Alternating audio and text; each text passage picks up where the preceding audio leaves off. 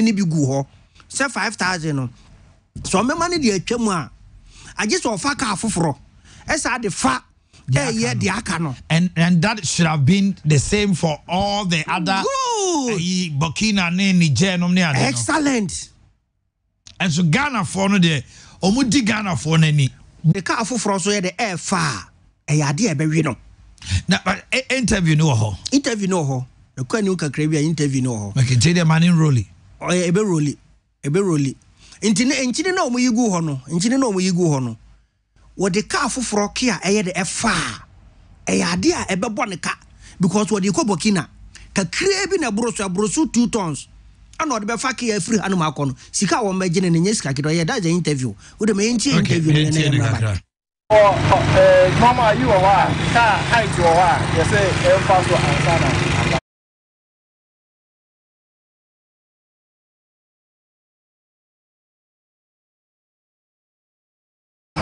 no say what target is before so make you get out no say what the scale way for ekoka ha bo for one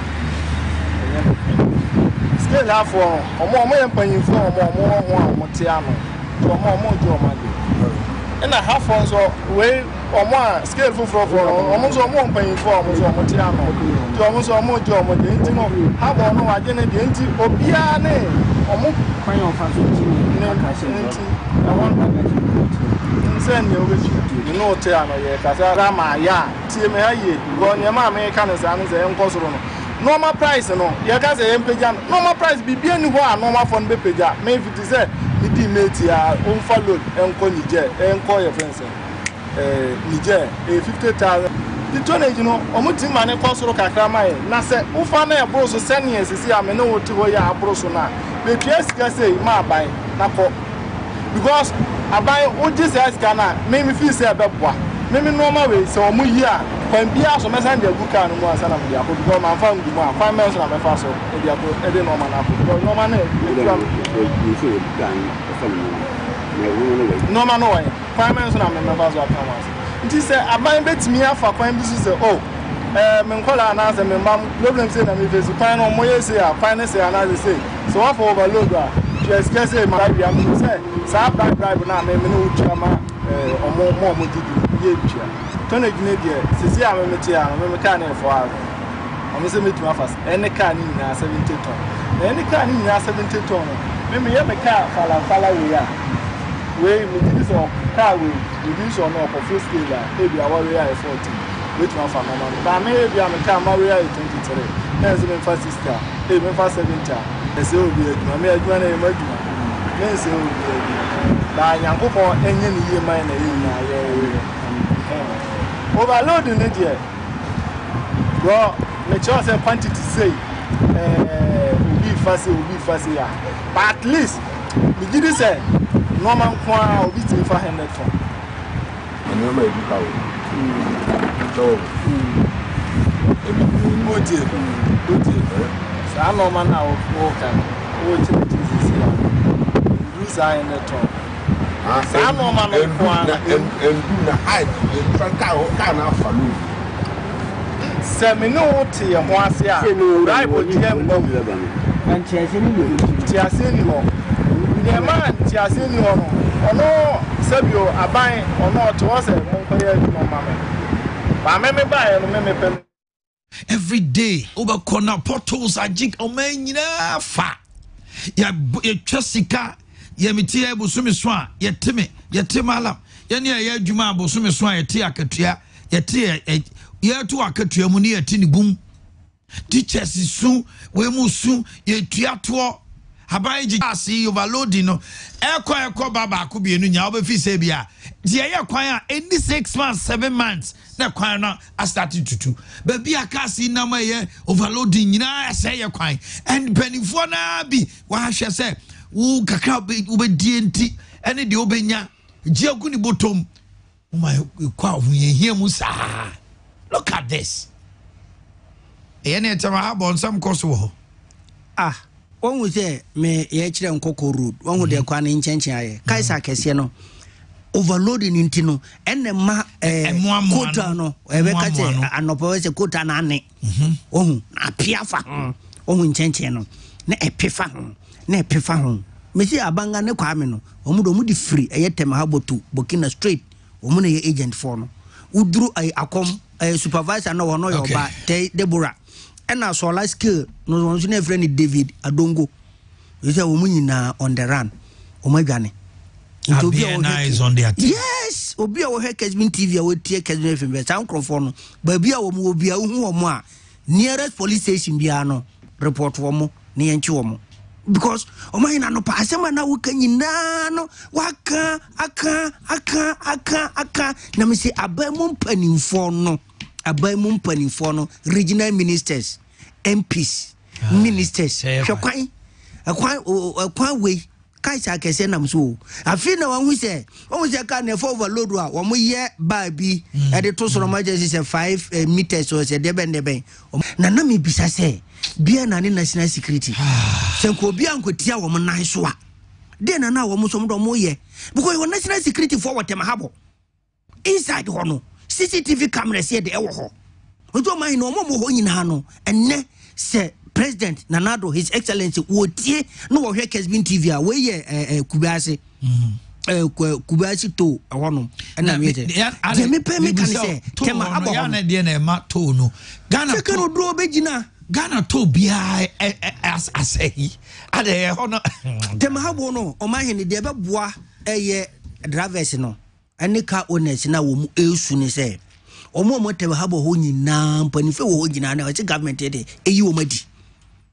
Because now, what is going on now? Me information tell me say, you see, and be an national security, and I take over.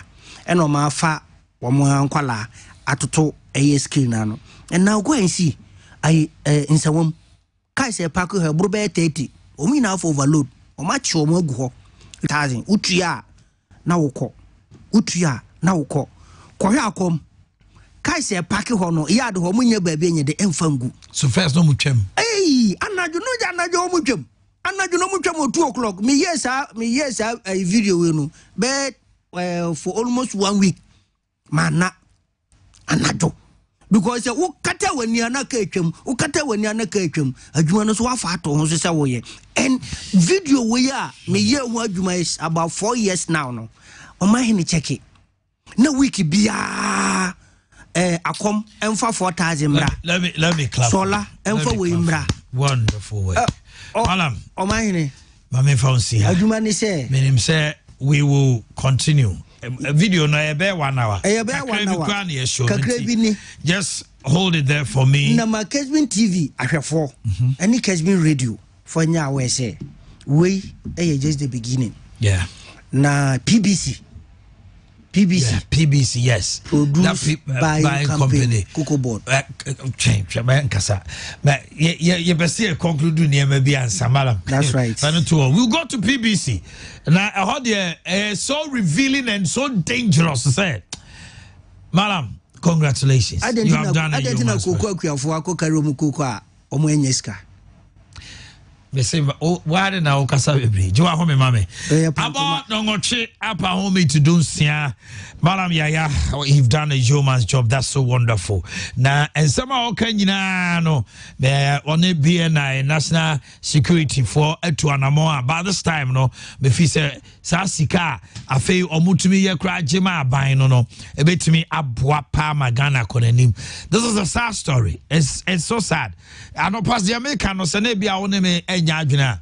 How many politicians and as I deal with not one. No MP, but director of highways in the plus some workers. And our more Timia Canana for the past 2 years, 3 years, or more raking in this money. Now the fan say every month, it's every year 12 billion. Kabum by 4 years now. Now one in the TV, and I want in the Equa. And this is what we live in. It is sad. Mammy was signing to change come on. Now you didn't come over here. You have a banner for my bum on China and Kawasam Yashisha. So I was saying, Casa. Oh, my man was a video, my documentary, my na inya dade. And the documentary is there. Oh, yeah, we have find time and show it. Mami too. Yo, me do ase na mabo abaso. Na ebe se mbani fu se omuntie na omuntu hu anamo na ye na e for man ya na ye bledodo. Ebla so say ye no odi nkomo e fa apundi nsem so. Ye ba na si ana enupa odoman komada.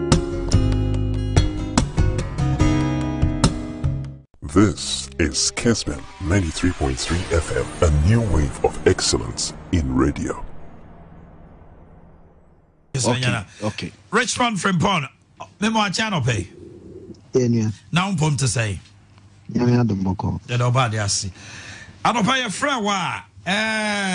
You're right to forcing. Eddie minority, a woman, she be your film, Dom Kumanim, as a travel share Muna, or they to just say, Bosome be do not share die anyway. Say, I buy the cost of Bobosia, Ghana, Bosian, yet to me to you. Or my recommend, or more I can send baby, or much say Ghana. Debt stock is 332 billion. 76% of GDP. Debt to GDP was 76.1. I feel Shemwa, Nanado Danko Kufa Dunkwa, the 180 billion. And I can't. Sika no hontino e chese amemo no enkoye wada ma we obi a eba sikasem totoye wo amemo say omo mismanagement na ama ene Ghana ho kira ba ana covid ni impact no so ka ho a yentumi nyimfrim wada roma boy yo mi chetie for mintie de yera to force ne yenuanom aka no. But it's here the okay say basically no almost say because of your debt position a car DNT. That's right. Any amemo na enko sene o say konintino. Ama ahotre aba na say koswa sa ebia ye kai the client mintia. Sana opeso chire. That's right. That's okay, exactly the question is say sanity na say nya sanity. Is that your question? That's right. And no one okay. Yes, simple. Me answer almost more can. My baby and make say so person who baby or mine a year qua. Mawaso and on TSA indi ya come home sika home in kita home diasem. Because I would see budgeter abra sometime last year, any early part of this year. Finance Minister Eddie Sikasem Eco Parliament ne and you man who accrue a good paper so say ni Sikasem kwa and I idea. Okay. Enti I had to say also call Tamale. So when you decide to say call Tamale, I was also expect to say Ubefa Abia Sunyane na wako na techima. Enti se unim se ukotamale na ukopie techima. Ni se yonwa because also ukotamale. Enti whatever the case, ubefa techima. Now, me try numu in sikasama ye kaya. Yesi omaino afia e wumino. Yesika ye pesi ye die 113 billion. Then so sika ye hankasa ye betimi through tax any adie. Ye betimi generate 72.4 billion. I mean, say unim economics and I say impo when you're politician impo. Now say ye kase baby ye kunye ye pesi di 113. But ye seek a bit me cry and 72. From that word go no also who say between 113 and the 72.4 no 41. And your magic. Sa 41 no ye kosro ye ba forma or say ye call bobosia any other register can. In this afternoon, Conan, no, so what is a bobosia way, a Jessica way, and you say, in fact, between now, Eco December, Ubonza Finance Minister Beba Parliament or be review, no. You on one, a loan from development agencies, no. The biso on mumpa, a local debt, a deferred treasury bills, any bonds near the other.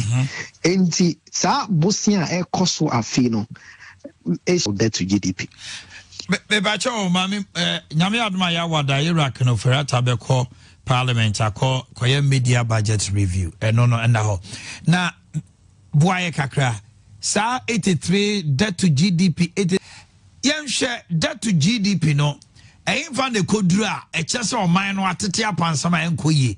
And I say, Ubetimi and your debt to GDP ratio of about 200. Now, so be our Japadia nomni idea, and I say, or reserves would do. And to me, how I journey. Boy, because I don't know idea say parties in me no air train diarrhea. Now my Ghana for ya my ye and what's right. And my mini party for this in chain. What Ghana near would see me a walk a tea and answer was suffer. Tea and eviction. And our Makola, we are on 92.9. Excellent. And our Makola. Now, you can't get to GDP. Fanisa o Bosomia Katia, and I say the value of Neoma Oyina, the Anukosi. And Tiamfan say, Sika bound some a bear 100 cities. Now you say debt, and a car into debt home, a cow dear out of 100 cities never bound some. Yamfan say, a tra bear 65%. The challenge is 100 no, would you move 65 Netiaka? Into wounds a woo a Jumam crampa. Nasa open so do salary ejilona. Your limit be as a wajilona tra on your salary. Yeah, your mount quite Mount Angelo. Usually, no, so the 40% of your salary.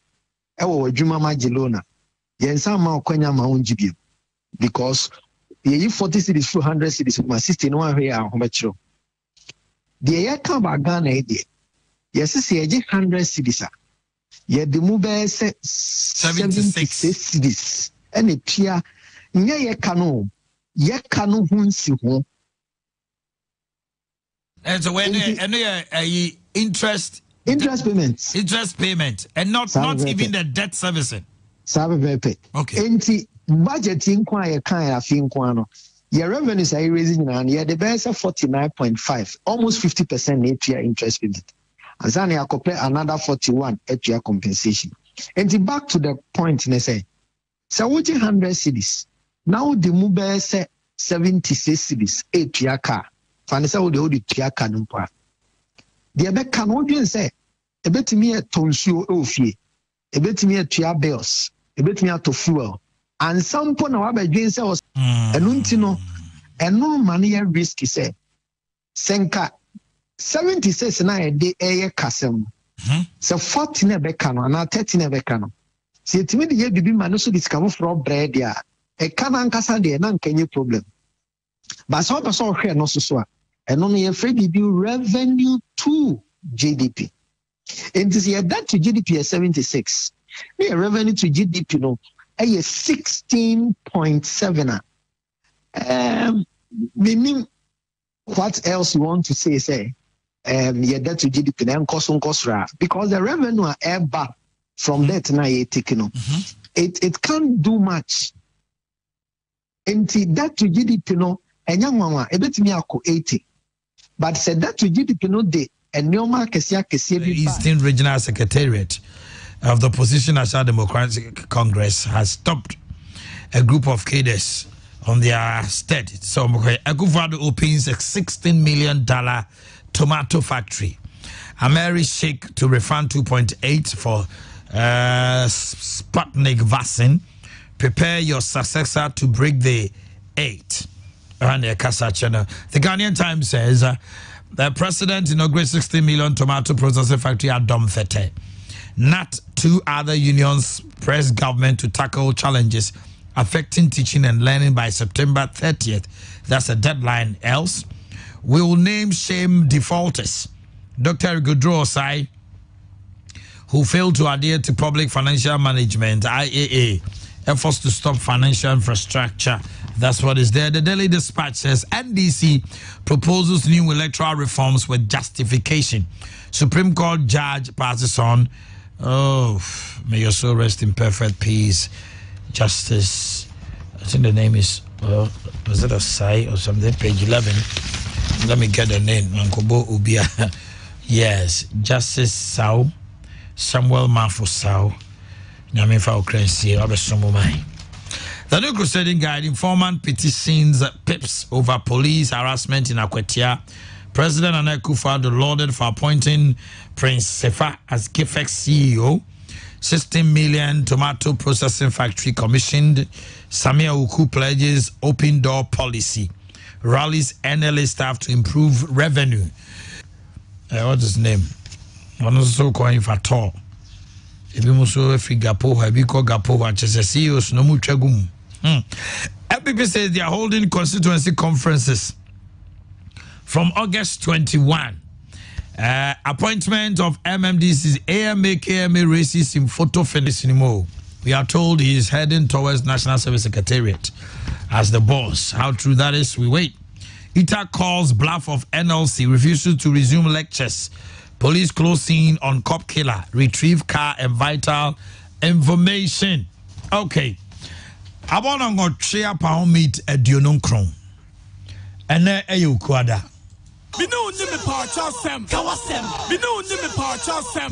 Mesha see free and cramem.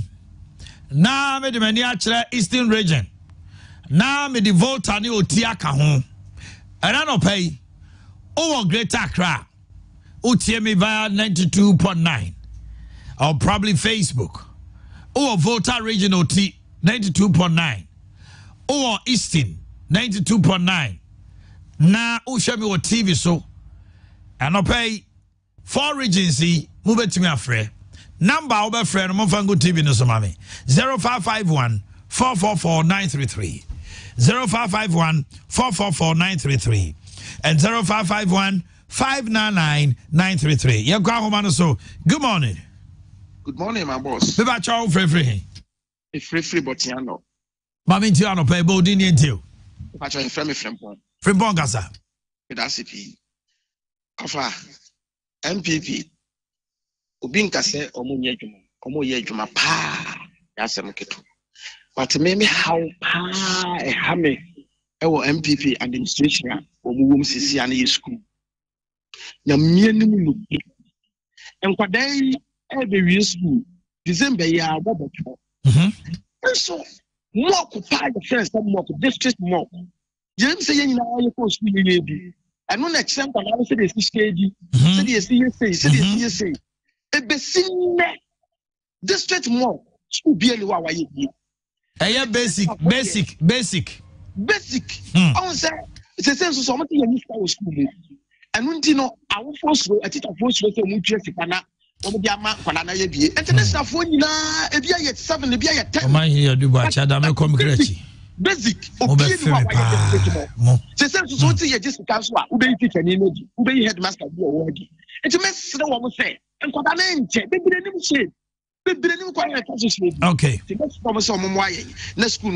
Meda say from on kind but ya no. Da be na me try na me ka basic asem. Last week me boa. Maka basic asem sa say mo mama ni godi free se chese no ho sa na nkwala no omo ba bon basic afa oba wo kire na de kura kire. Hello. Yo, good morning. Why dey? Good morning. Ma Lydia ni me free adenta. Ma Lydia ye ti no pay na what to say? Mpacho no ho ye anopa ye ho adwiri ye. Say habo ho niema. No kwase ni eden. Enti yesre say bra mo ye ni mo ni chire maye. Na Ghana ye bre. Esre mo ni chire maye na mwaye pa yesre. After to school feeding for man to yak a chian maclamay. One city no mine. It's done quite now. Amen, my Lydia. Yamisha, Mate from Adenta. Yamisha, so one more friend, Eastern Volta OT Greater Accra. The lines are activated. Nah. Was also ube to me. I send a message. WhatsApp. Yeah, Guswana na me kenkai ni na. Okay, good morning. Good morning. Me ba choho ni. Ba choho me kasa free Kumasi. Me di Aziz. Aziz, Mr. Beba on chen you won crying. You will Greater Accra, you will Volta, you will Oti. Et you will Kumasi a chain. Beba on chain. Hello, good morning. Hello. Yes, sir. Why ni? Hello. Hello, me te on kawane ka say. Okay. Number no 0551 444 933. Hello, good morning. Hello. Never chow any. I just very Rashid Alasa. Rashid Free. I just make a free tabura laji. I ain't you on pay. But your mind, and you may be having kaka. A media for no. I will say, if you who say a Juma more, you know, Chima, and I say, it seemed to be Babahum. But I say, so be a calm asempe, not omubufu. But so media need to me a calm and penny who has some ya. Mr. Jumano, Ayana, if you move so Anyakuma, so become in so bit naba. Masterman. But I say, you're a media person, you are also a human and you can be infallible at times. Hello, good morning. Good morning. It's you on pay. Your friend Kwame Kasa free taifa. Kwame Kasa. Habo asamna no kana no pay. No ni moya. Imoya o brother. Would you near mapa bahabo? Sa guru boys no wodo mabugu hono. Even customs for kwai I share no man no. Aquaton office no so muni baduma che customs officers for them. Ombe no mani na. Me ba my brother. The Kaiser over KNDC time. Sadie we cause why I say national security boys because Omadas almost abigo. Omodaso. Omodaso. We you no matter what ombeyin na sego. Ombeyin na sego. Me nim dinto was a basa. E mo your Omanhene. Adie we ye kan wansam sama. Just say ebi mu kwa de bo aban no otiso sobo pa. No cre. Emma o free ho no mo ase e said dey ase o muni ho. We na no pay nyina no. Even customer for your maduma nyina wie no. No mo na omo na just o muni maduma. Ya ban na wo ho fo ni bia. Ya ban na aba. Yes, be na fo ni bi wo. E bi wo ho still na adene koso. May the Lord have mercy on us, this nation. Thank you, man. Jaminka, my brother. Right, okay. Also, to my friend 0551 444 933 0551 99933. Na yenjo chen komo. Me pick some few calls. Hello. Hello. Me ba cho hwan ni? I'm a pacho. I free boss. Yo, meba on chanwa yenya nu goso aye hafu important one me beba. Take one more call and move to the next region. Hello, good morning. And name time on Timo Vancham. Hello, fine morning. Hello, fine morning. When ye? I am from Kasa free Eastern region. Atimoda. Ben ye too. My problem is we call Atimansa district. If we acquire bid that a Fuanse a copy of Boase.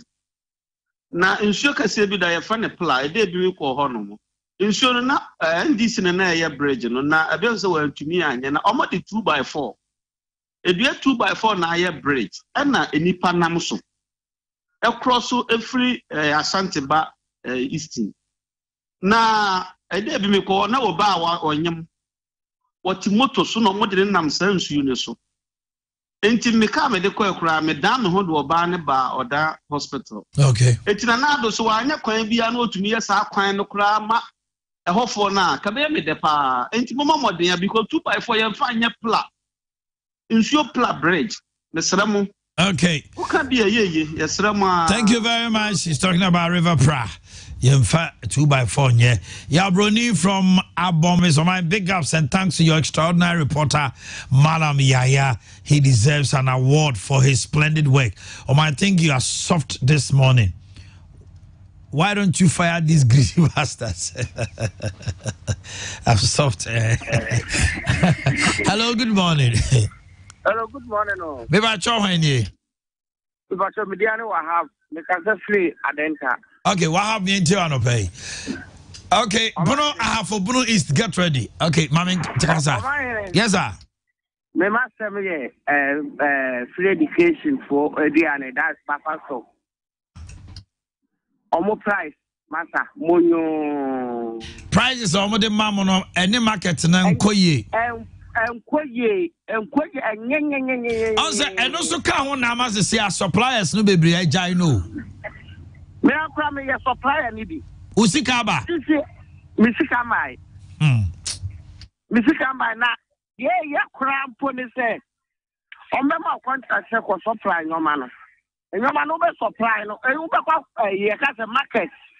Ube kwa to beans, a bag of beans, 9 to 10 million. That's 1,000 Ghana. Okwa ombeto omo yeno 100 kg no omo tono 5 million. That's 500 Ghana. Oh, ebi a me kase ebi a supply ebi wo ebi a me fa se obuase. Or supply no makwa bi a be takrade ana say cape. Lole fair eba no kra bruzi. And I usika no so mantam. Emba sisi a me no kase. Baby, I may say so. You can say, "Omo so promise no mama de my school no." I can't more damn into this. I may Daniel. Wakolata. Oh, Maakye.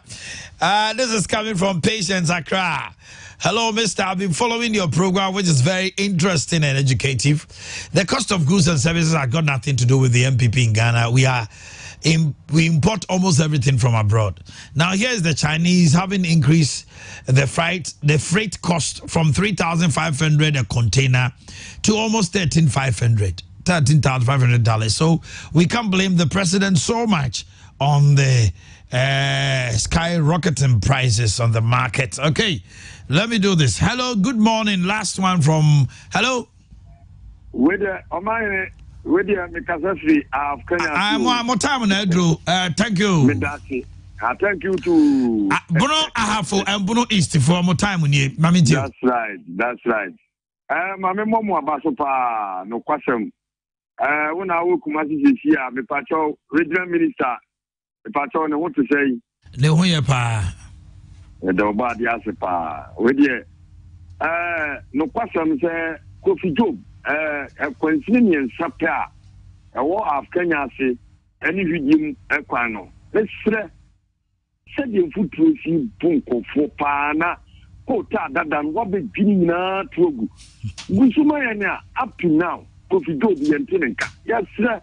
So I'm going to come on. Yes, the way the Penny Teddy will buy a sister who said you will see a freely quano cornoa. One more things will do good saquano so. Okay. Thank you very much. Okay, Bono Ahafo Bono East. We want to hear from you this morning. Bono Ahafo Bono East. Hello, good morning. Good morning. Pacho Omanhene. Opokune Makasafi Western Region Libo. Opokuminu Western Region. Me wa Bono Ahafo Bono East. Timisawa Bono Ahafo Bono East. Yamo original no at obuasi ama omo eye nkakra. Hello, good morning. Morning. Be ba chono ma TV ne kofom kakra bi ama me se na meto nka ye hwan nie. Pacho Fleming Isaac ni every encounter. Isaac Kasa. Pacho no pe mo bo adwuma pa. That's it. Adwuma wo ye de Omanhene asedan ko anya mi hira. Ya mo malam ya baso ono so ordinary to form ya adwuma pa. Ya mi hira also. Also bet my friend boss, what Malam is saying is true. I know some officers who were paid before they put them on duty there. So they conspire with collectors and took money from the drivers or the owners. At times they have agents who lead and negotiate before the vehicles arrive at the axle weight point. Sanity. Okay, hello, good morning. Hello, good morning. Me ba cho hwan nie? Ba cho from Bismarck. Bismarck free. Grangambuni. My inti wan pay. Hello, ba cho from Bismarck. Myself from Bismarck Kasa. I try no permanent chair no big up for my boy man of play. I mean chair Professor Christopher Mwakomfi. Incoming national chairman for the New Patriotic Party. I mean, chair CP for another community police protection for your Obunis, especially in Kranga, South and North. Masa, chair, you are free so. The best man penny. Say CP for the petition to the name. Say a Jumana Mopaya name, say a contract. That's what say I wear Jumana, Masay, I am matured, our police at Jumanumu. And yes, Nanado, and then the government. I'm fire CPA for also into police recruitment. You say at least protocol no back no my 40% crack. Yes. Kasa community police now kasa CPA obi ehunu. But yeah, community police for no, especially urban crime ya juma na ya ma every time biano komano boy abaso say ya juma. So a room na say come boy na so nya kwanya no ayere nti sempe so mo boy na nya kwanya ne bi wuram na nya juma so ma Ghana. Thank you very much. Okay. This one says, good morning, Omanhene. I'm so excited about this program. I have really observed these tracks on our roads. That's when heading towards Takrady. You see these tracks overturning, especially Comanche Curve, Briwa Curve, Yamranza Curve, and before you get into the Mori toll booth. That's what happens most often than not. Hello, good morning. Morning, Omanhene. Pacho Omanhene. Omanhene, Pacho, in Kessben, they can talk free. Mami Tiano pay. Omanhene, we say what's it right. In a day, maybe the dance is out. Yankupo is out. Anyway, Amen. Omanhene, really, I'm a person making a young teacher. Brian Abraham. Kasa. Omanhene, why is it teacher new? Me to also. Me, yes, Harry. Me go a Cuba a weekend there. What's a lesson? Let's see what one effect. If you make way, almost 15-20. Now, I don't let you know, we have time on time training everything because we cannot come to the back. I call a letter. Not time I'm a little lesson. And what time the train notes to some and what time the exercise. At the same time, I want to say, Omanhene one a Juma you know, teachers. And for letting you know, now, let teacher for looking. You have copy now, man. Or you know, because he is wrong. I just want to put a PSC notebook swap the my brother, it's not for any nagrat concern. Montumini Ghana Education Service Transit na sa lesson notes no mo in a software form. Ye check laptops mamo. It's in software. Quick, no I design bibia na what forward the crama who head teacher. No, so approve reading no correct you.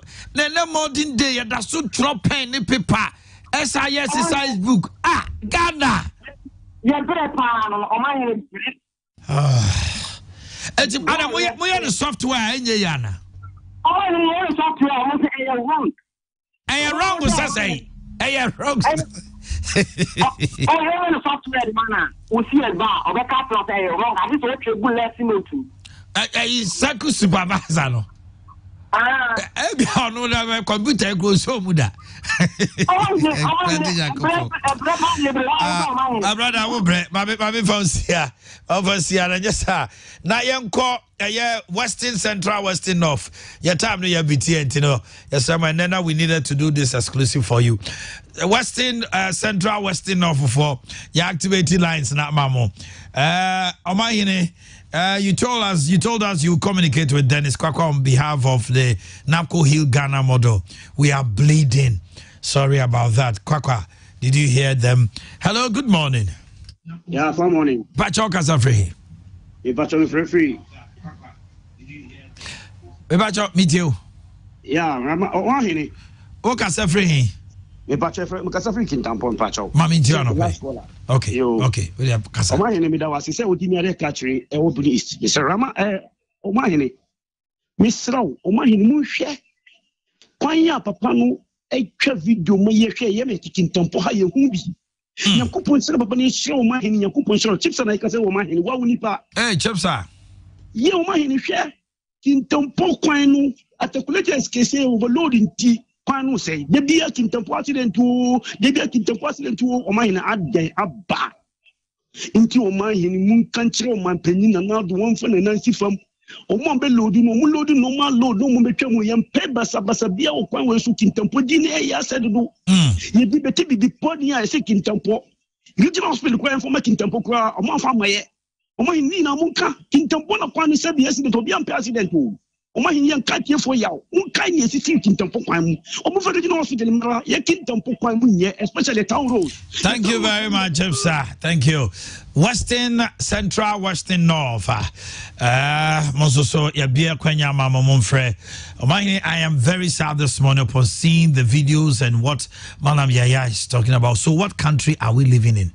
Why won't teachers complain? If a Goro boy can take home 5,000 Ghana a day and a professional teacher takes home chalk and maker a day, then are we serious as a country? Frederick from Atonko inside Oti region. Good morning, brother. Hello, good morning. Hello, morning. Pacho Omanhene. Pacho, if I have the capacity Western region. Yo, Ejabe Dukasa. The Pacho, the school somewhat on Maakye. Meche. A pre time around as a plato, and you say, a better school by a. If you call them, I mean, dear. The school where you I was so. He said, the fact that they now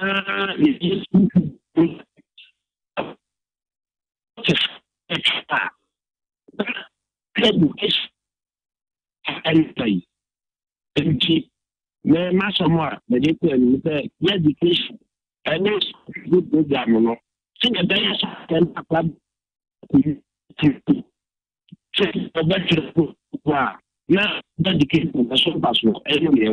okay ja entiman to 17 no crowd. I was trying so much to get it, but okay, let me move to the next person. Western, Central, Western. Good morning.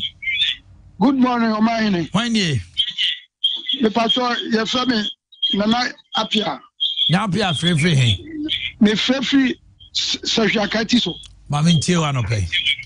Omanhene, me bo abaso Ujuma Pada Dia Kati for ya say a group in Etio. Amin Samo.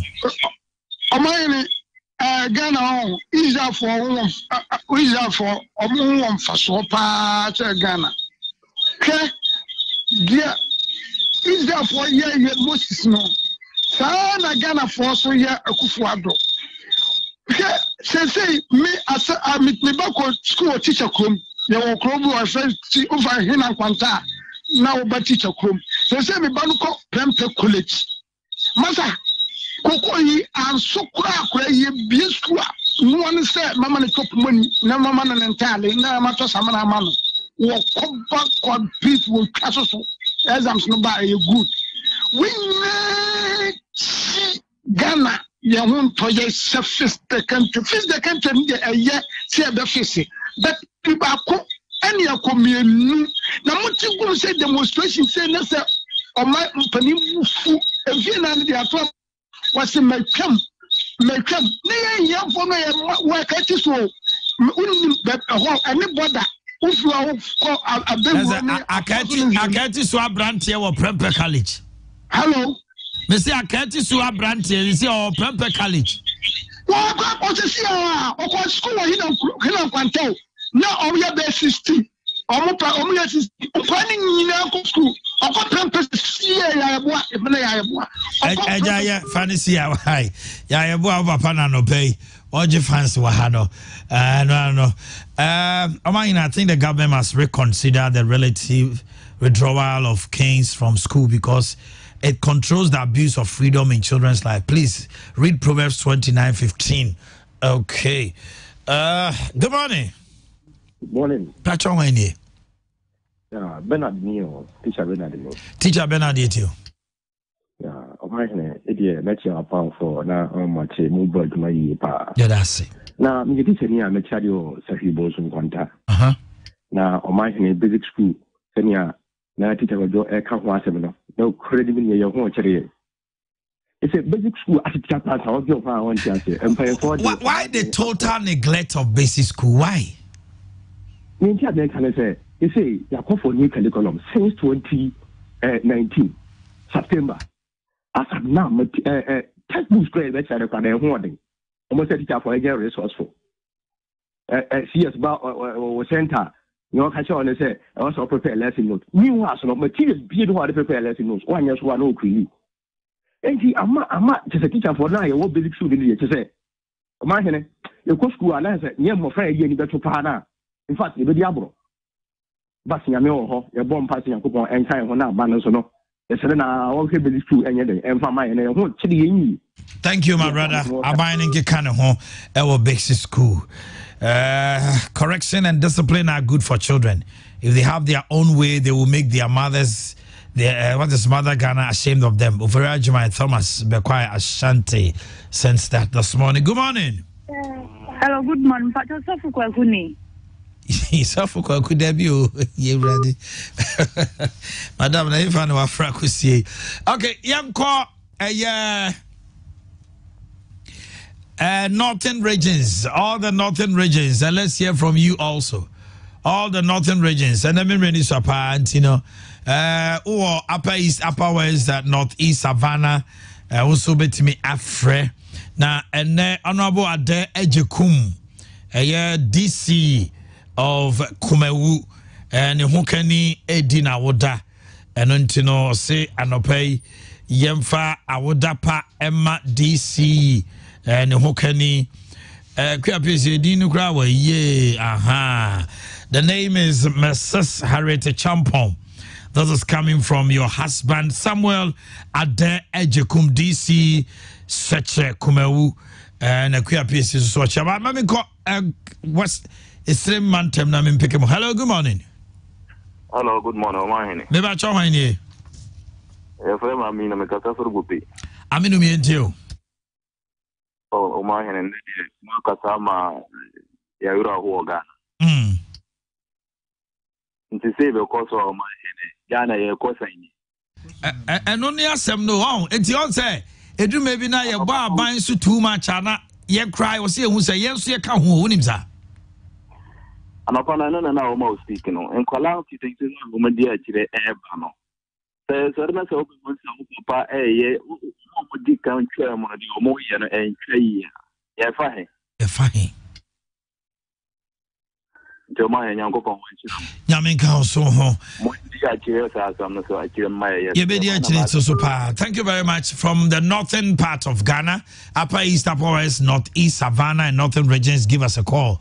0551 444 933. Hello. Hello. Yes, sir. Pacho Hoini. Clement. Pacho Frost, eh? Clement, free. Upper east. My Intiano pay. Hello. Clement, go ahead. Kasawai. Ooh, Clement and Timinka. Special birthday to Wiseline Osei Mensa of OK Academy, Mampontain. You're 7 years old from your uncle Libya Boga. And happy birthday to Ohiniba Yabo Siama Seche. Dumasi Jasi Hine. Ohiniba Yabo Siama Seche. Dumasi Jasi Hine. And also your friends at Kessben. Okay. Good morning. Good morning, Omanhene. Pacho Hoini. Pacho K2 Church Road Island. Oh, free. Free ball gatanga. My NT one pay. Omanhene me Pacho. Yeah, Juma Ukumase na makodi ball gatanga. Na me kan sem kakra. Omanhene me Pacho. Nesre na nado. Ye Church Road driver. Enye ye pese ye de car before bi na so. Ye besre emofra na wo mo toto boot ho no. Kwala bebre no mo sese ska no. Kwala bebre no wo nam wo tonton pan no ne niema wo kwa ye besre nye bibi kakra mfa ho be hu akra no ne nan kra da ekwa na no wan hwe yi a o de be fa na so no akopa asem am ye besre pa na nado onye bibi kakra mfa ho se bibi no obeto no ho de a onto maye na driver fo onye sei na ye nso ye pese ye de ka ko na we de se nkanye na nado asem entinka to ho no no mpanimfo na amu ho no this year ho district assembly no mo hwe na mo ntu wana ma we susu na nado asem. Hello, good morning. Good morning, Omanhene. Pacho free when you the Pacho the free book is family teacher Enoch. Teacher Enoch kasa. Omanhene. Teacher you problem papa. Omanhene me member shout. Nyina you could be good school. I say baba be teacher for. Okay. Could you believe it say last 2 years e be sine enkware ye makomo years am. Omanhene maybe so. Omunye exams. Omunye exams. Hey. Me kind of credit actually. Eti mo chira ba de wia mo ma kwa no mo kofie. Wo mo kofie. Eti social ni ho. Social anyhow. Omanhene. Ka kwa de ka chira na dia. What is going on? Woman, you don't know.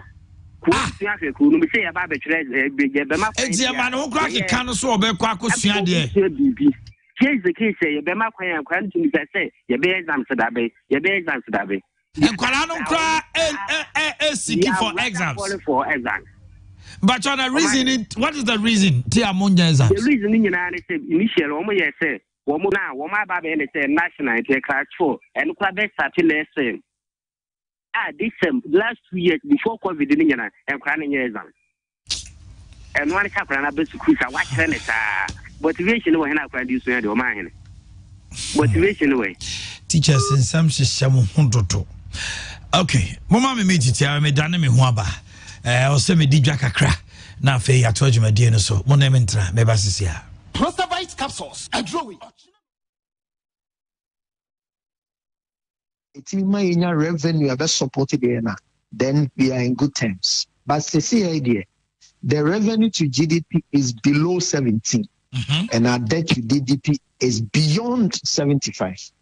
Can we attribute this, sir? The cost mismanagement. Yanto to your ye. The bet me the share ban we all to say or no na wakojibo siama and nay huchre because the Ukraine say interest payment no meaning this about when kwa bresona aswa utia a subsequent government loans ne bonds and interest na bedusa ananya sanity. This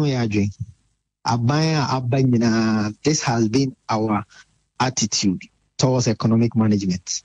Nana may catch us say, you can't public debt. A neoma be brain ama public debt no eba.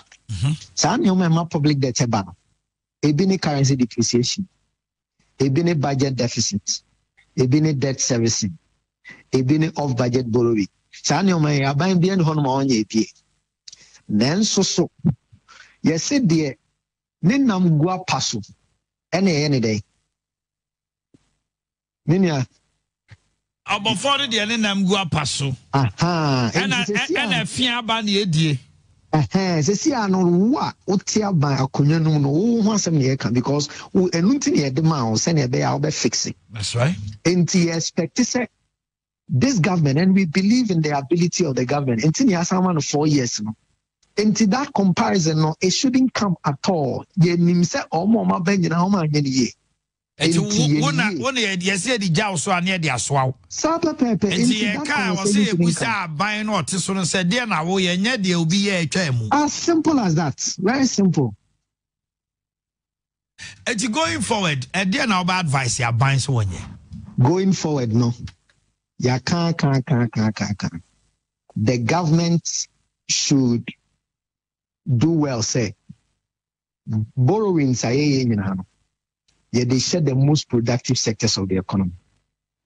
And say taxes, after taxes are being na say a per se yesika semi ya adia ba ko se ehwe one expenditures are ye make sika ye spend no makancho say yeah, the Sika compensation, yeah, the Sika raising at 41.84% and the compensation. Compensation, say. Compensation is a emolument, it's a salaries. Salaries and emoluments, 41%. 41%. Medical interest payment 49%. No one. You do 89 no. 89 say 90.83% of Sika no. What they yes anime. Inti akabe say 9%. Salaries and emoluments and Becca said the pleasure of the top notch. Yes. They are my dream better hono matini bu mine no send it. Inti I will say yes. We have to. We shouldn't compare ourselves. We shouldn't listen to anybody. We shouldn't listen.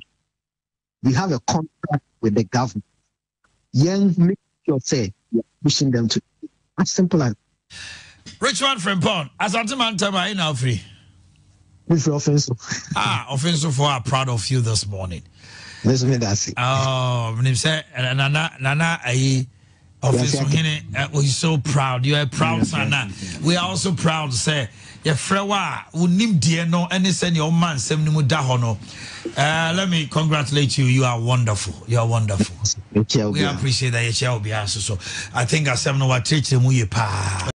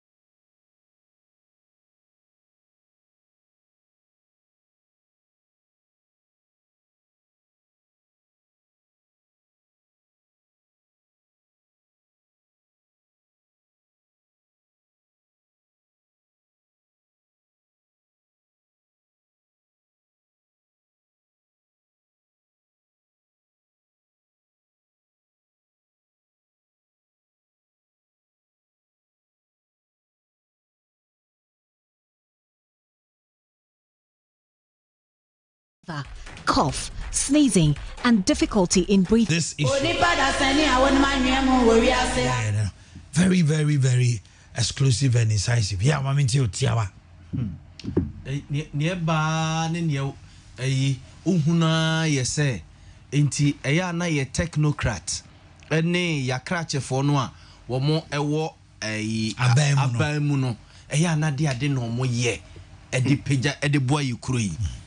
Enti edi adwuma na ya na ye de ma wo mo so mo nyemfa mo akuru no enti na krache ana ne krache no so wo ye no suku ko sua ade ni nyina ade na osua ye ade na afri ma ba bo ma empempi ne ya na ye bo ne de akobo politicians ne de wo mo so mo ka ho wo ka ho se ba ye ya ye ka ho asemi ya ye ka ho asemi obokombokom ne bia ayi wo hunu no obu na ne aguso so hu ono no pani no wosoro no wo hunu ene wo bu na ne aguso bankade we de se ka no o se efa dodo sei na ye de ekroma se de esan se emra nya adwumanti no no wabɔ ne ma be no de namusa ese kwan ese japade e kodu the next point o de korura ni kromo de a onim se honom no etiamra enu nti ya pake ni a chembe bienu ana miensa na ye de makwan mo de ko ba ni kromfo no no anim se ni kromfo mpene o asem kase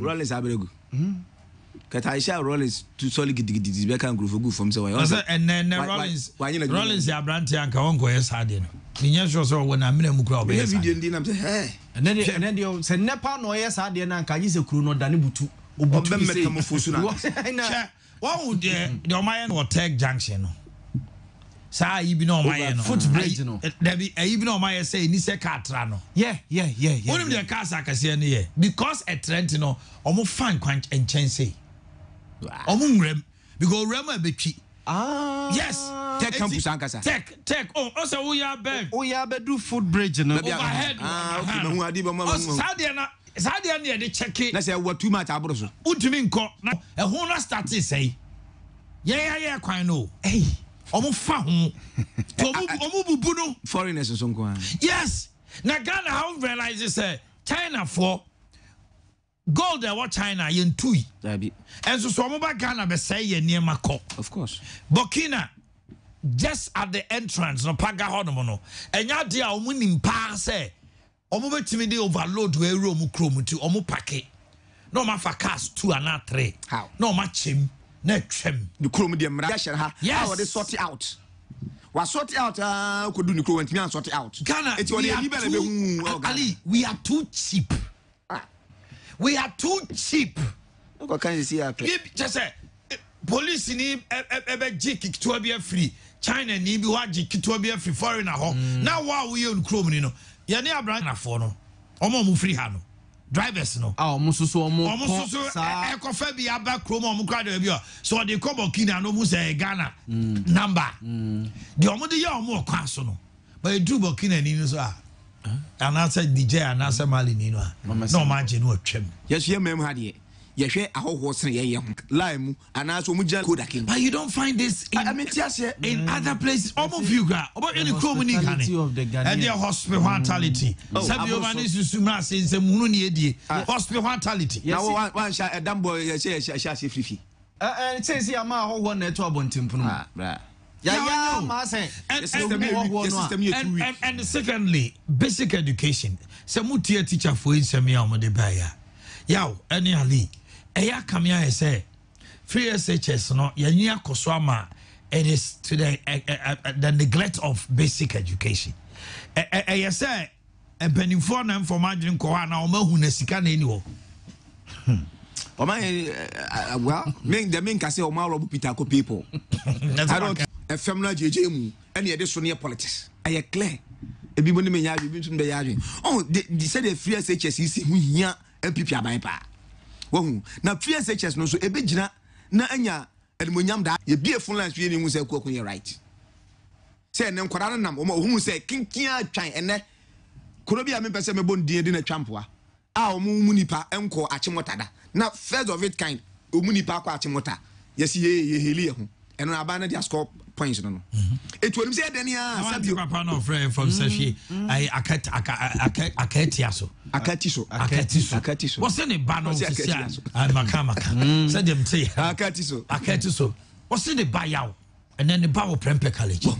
And unti aya krane de say say the enye sikasem enye o ma no papa that's a word in bekonti onhua de but the basic no akobe can say and kwala no to ba say when are we writing exams na teacher ni hu de obeka sisi omuni lesson notes no ma ya for almost 2 years ni curricular exercise no textbooks ni all abana dwen wo efa enwomasua no de eye perfect enka won ka boni now so ade no fa pem nya esoro no and we are saying, it's a best MPP. I say, why you be free as a chat me say, I anya here, and school fees, chop box, binum, and near maybe able to time of fast market, the gabeto.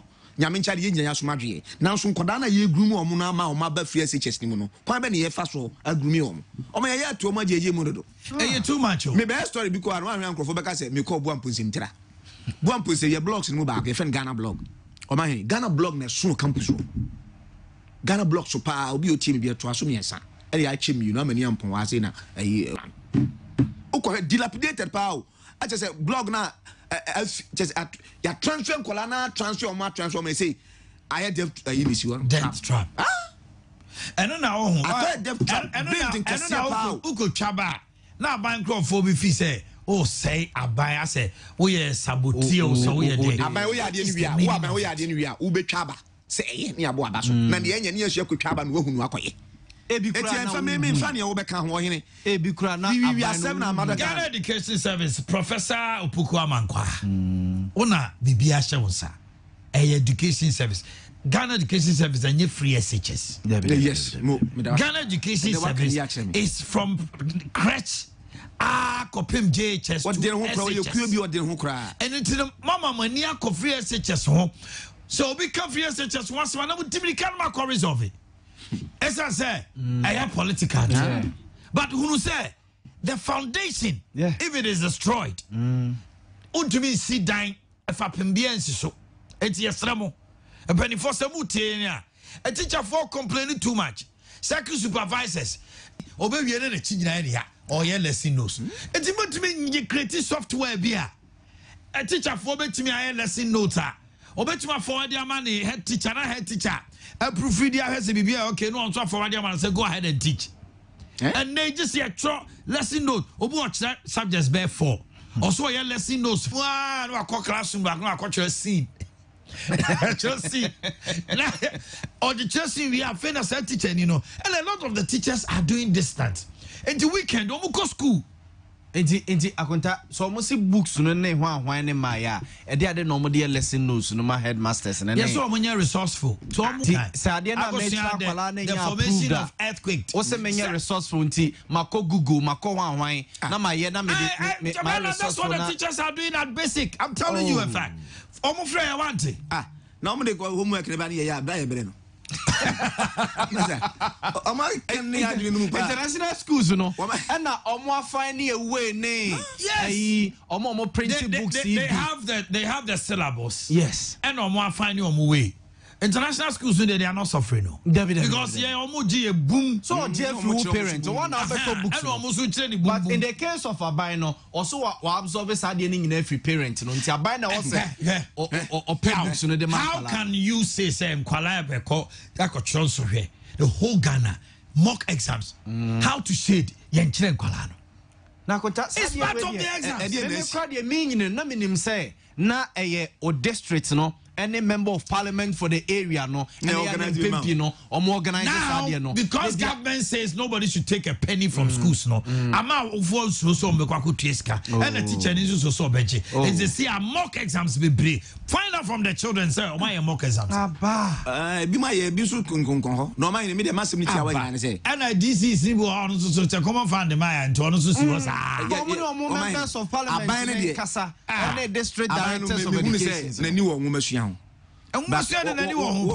ya wabekọ no nanado na edi free mark ne din ho o enanu ya wokọ adu free man free ne de nyina yepe na free o man o schools ni mu bia ho infrastructure enye o ekola hwe obi won ma man ni o ma assembly hall ayo mo dane hall enti ene o ma bedi dia wie no a mo san akọ church service o mo twinkonya ni na kogu abontene ansana o ma san akoye service da wi aso ma san akosiesie o man hware o 6.851 is on the passcode sikan na say Pasco 68.511 million. Omode koto Pasco kwala no. Pasco. Past questions, expenditure or past questions. 68.5 million Ghana cedis. Omanhene Pasco. University charity. It's sound near the no choma dia Pasco na koto ma faso benos. Ama. Ai. Curriculum no new curriculum no we radio eti exams on be set a new curriculum from 2019 out to the similar question but some family go just so quickly near the doctor yeah boss mama hello obla yeko afro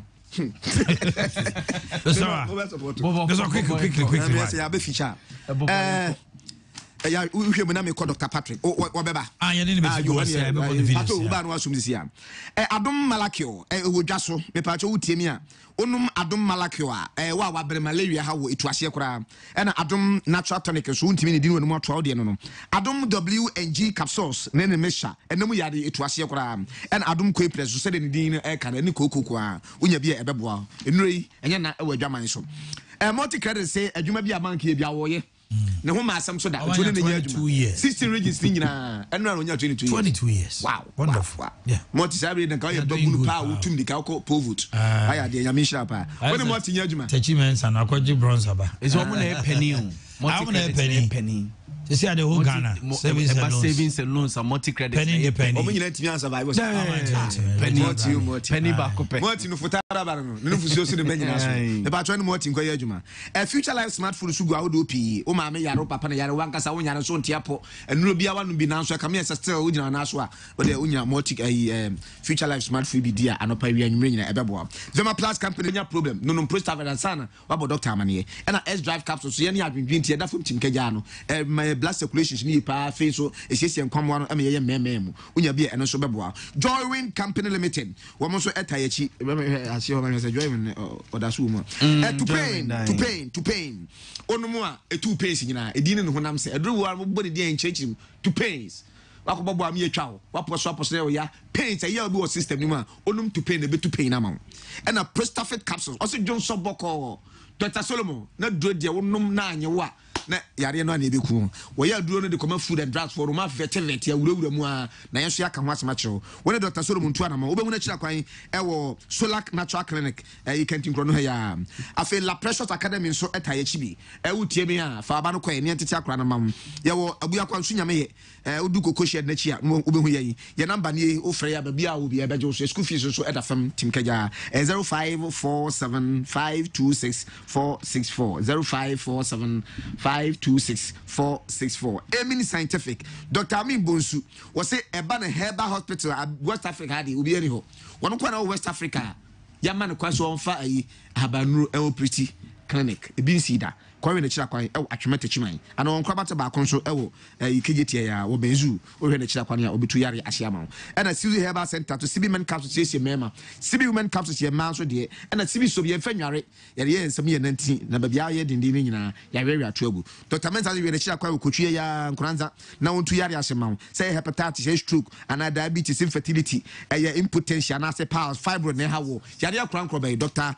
Mensa ebutozi si a wo twen wo hwe na kira kwan kotwi na Akonta University of Education Unibase yani epese ye distance learning education no ekwaida ho de hiane se odo ho besem na forms no obenye bia to post office GCB Bank Zenith Bank Consolidated Bank Eco Bank Agric Bank ne Stanbic Bank you kuta 200 300 250 na watobi na no ababisua de nti ene epese distance learning ye pe degree nom ene ade University of Education no sisi o ma abiema to no ma okofa forms bia na kese woko all right yene Dr.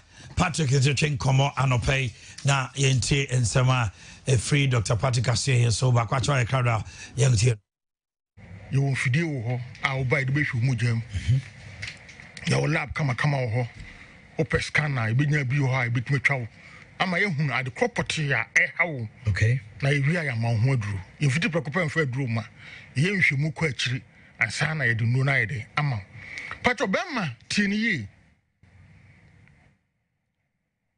bema bia o tade dwonso ehye wo ho che oman ebi komam unse ye no bizenti ma mentwere we nwie ma menfa we ntu ha nwie lawyers ahemfo bank managers omo ye adwuma kese no otin kase Johnson den but not wo we dey mefa we nya example ukomikrum oman ukonkasem uduru tepa Johnson de and also catch driver mpacho unya baabi a eho ya gina na menyo so simple na he dey one kran say oman say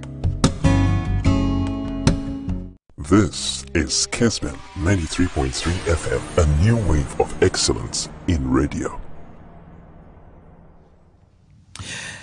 I don't pay the command. Na me sha de ba kosu. Mami musa asemo. Ye go school. Na ye free bibi Pasco. Pasco ne say pass question. Enti ofa ebia me come there me old for ni bia me nya SS for te mo amohwe mani mu anamo de me to SS no mo hwe yi me senior secondary school be to me na 1991 I year school no we O level 91 I feel na first batch of conforma no Jerry John Rollins man e be abirem mutie me ye etino O level the 1980s no afa 80 why questions 81 ebi out to me far be 10 years a decade period no afa now we share likeable questions LQ now I share no one will be examiner's mind and to the CFNO marking scheme. Send your one with me, Canina Ubre Pass and when be. Schools are no multimate to be Edema almost students, no for final years, no chapa O level. Okay. Begin this 1980 Pasco. Say me Yusuya. Almost a form 4 no. Form 5 in the school, I did hear on part of senior and say, oh, mano, Pasco. Pasco no 1980 there up to 90. Okay.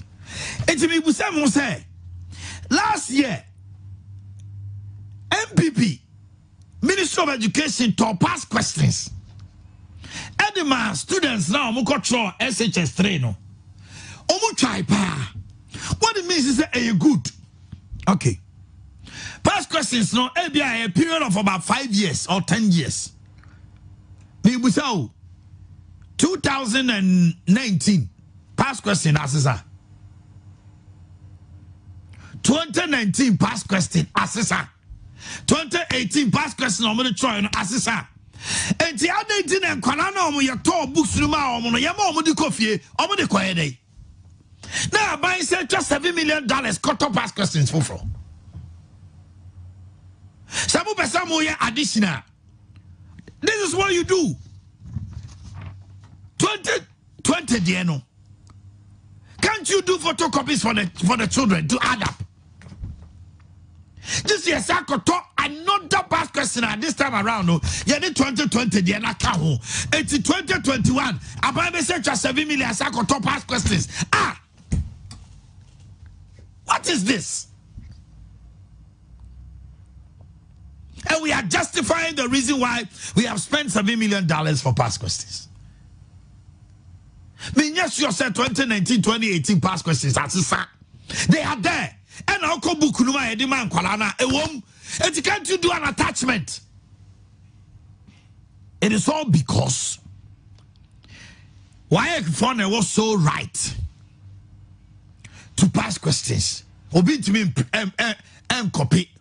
So Ujema, it has been given to Kingdom Books to do the past questions.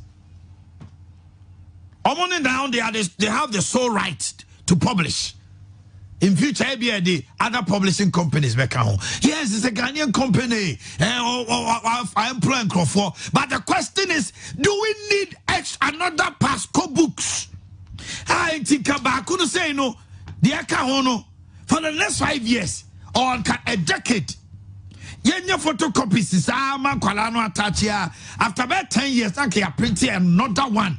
It's at least every 10 years your past question I print. It is a CME Busau 2022. You bet top past questions.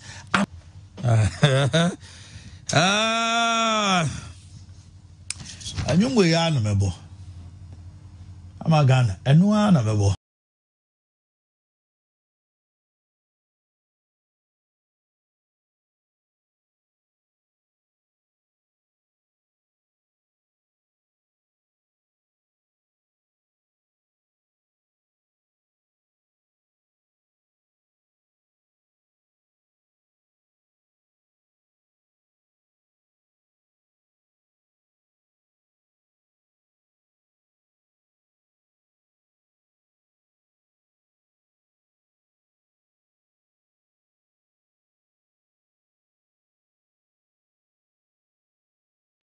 This is Kessben 93.3 FM, a new wave of excellence in radio. I don't pay the din komana na me sha de ba kosu. Mami musa asemo. Ye go school. Na ye free bibi Pasco. Pasco ne say pass question. Enti ofa ebia me come there. Me old for ni bia.